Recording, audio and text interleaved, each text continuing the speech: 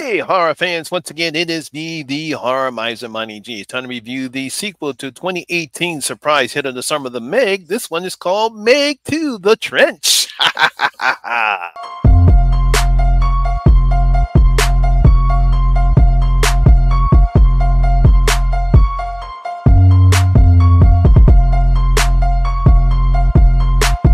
Don't fuck with them hoes.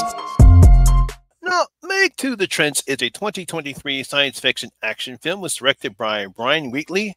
It was written by John Holber, Eric Holber, and Dean Jogarius. Now, the film stars Jason Statham, Wu Jing, Sophia Kai, Paige Kennedy, Cliff Curtis, and Sienna Gilroy. Now, in this film, a research team encounters multiple threats while exploring the depths of the ocean, including a malevolent mining operation. And of course, let's not forget about the Megs.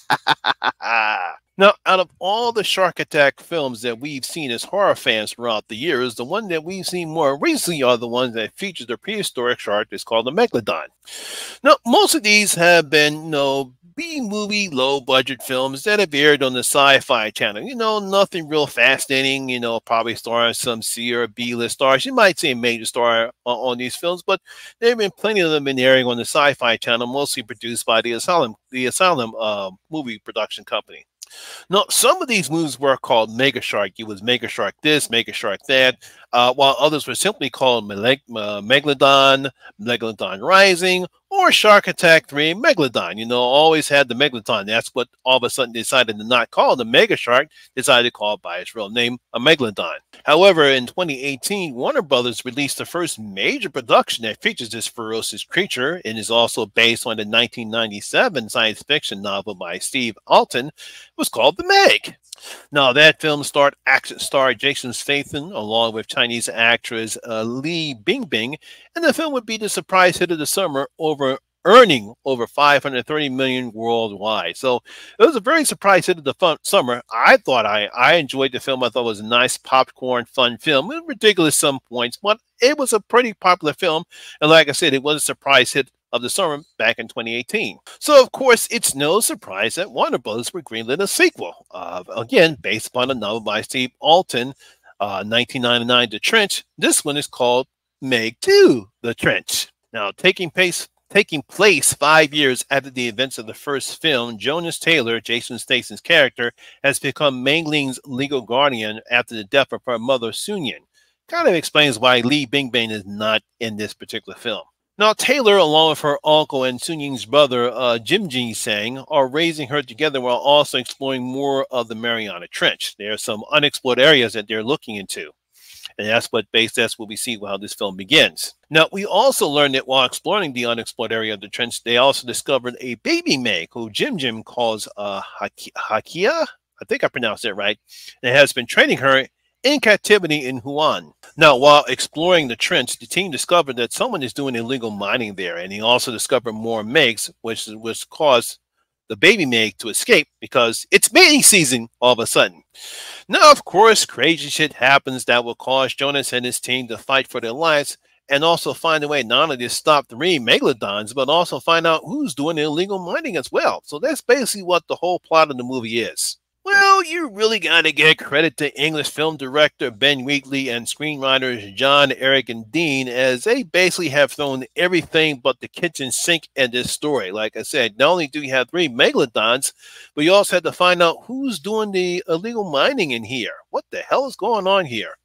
Now, having 3 Megalodons along with the subplot about the illegal mining and who's responsible really ups the ante here, and I got to give Ben credit. He does a good job on juggling all the elements in the film. Now, don't expect any thought-provoking messages, any type of seriousness in this film, because you're not going to get this in this film. It's just like the first Meg film. I mean, there's plenty of campiness, silliness, and zaniness that takes place in this film, just like it did in the first film. As I explained before, that's what this film is all about. If you're expecting anything like Jaws or even Deep Blue Sea, you're not going to get that in this film.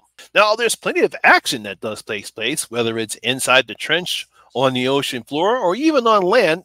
We got action all over the place that I believe most audiences are going to love seeing. And it's mainly because of Jason Statham. He does a good job in playing Jonas, a man of action who will do what is necessary not only to take Mei Ling, but his team as well. And this is what I think really makes the film so enjoyable is because of Jason Statham. He's a great leading man. He's a great man of action.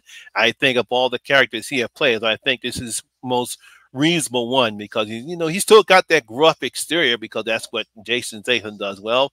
But here he plays a more guardian type role, especially when it comes to Mei Ying. Now it was nice seeing Sophia Kai back playing Mei Ying, and she basically stole every scene in the first movie. And I really did enjoy what she does here in this film. She's a little bit more grown up. She wants more responsibility. I think because she wants to honor her mother. Now, also back are Paige Kennedy as DJ and Cliff Curtis as Mac, as they all have great chemistry together. And I really love what they did to DJ's character in this film, as he has some funny moments in this film as well. Not like in the first film. I won't reveal what it is, but what he does in this film, I really like. I really thought they did a good job what they did with his character. Now, if there is one problem that I have with this film is that they added something that I don't believe it was really necessary. It really doesn't add anything else to the film. I guess they added it in because they just wanted to have Jason Statham does what he does best. That's kick human ass and not just Meg ass in this particular film. Now, when watching this film, it's obviously that there are other elements of other adventure, or I guess you could say shark attack films, or even some other films.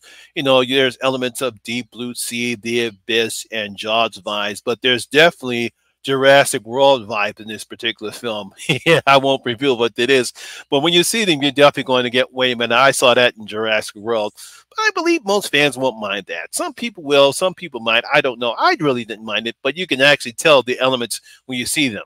Also, the CGI seems a bit wonky at times, especially during the third act. And I also believe this film is about 15 minutes too long, mainly because of the added element that they decided to bring in this film. Like I said before, it really doesn't add anything more to this film. As a matter of fact, I think it kind of wastes a certain person's a role in a particular film. I know why they added that person into the film, but I think we really didn't need that in here. But, again, this film isn't supposed to be taken seriously at all. It's simply a fun, zany popcorn film. We got plenty of action, some good acting, and some very funny moments. So I really did enjoy the film. Like I said before, to me, it's kind of about 10 to 15 minutes too long. So I'm going to give the Meg 2 Trench 3 out of my 5 bloody gold coins. Yes, giving it 3 out of my 5 bloody gold coins.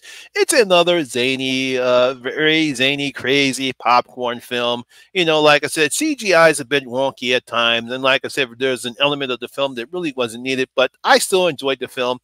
And I bet you that if this film makes money just like this first one did, we're probably going to get Meg 3. So there you have it, horror fans. That is my review and video of the Meg 2 The Trench. Hope you did enjoy it. If you did, please give it a thumbs up, like, and share because it does help out with that YouTube algorithm. Have you seen the Meg 2 The Trench? What do you thought about it? Leave your comments in the comment section below and tell me what you thought about the film. Also, if you're new here, please hit that subscribe button, ring that notification bell. That way you'll be notified anytime when I put a new video such as this one.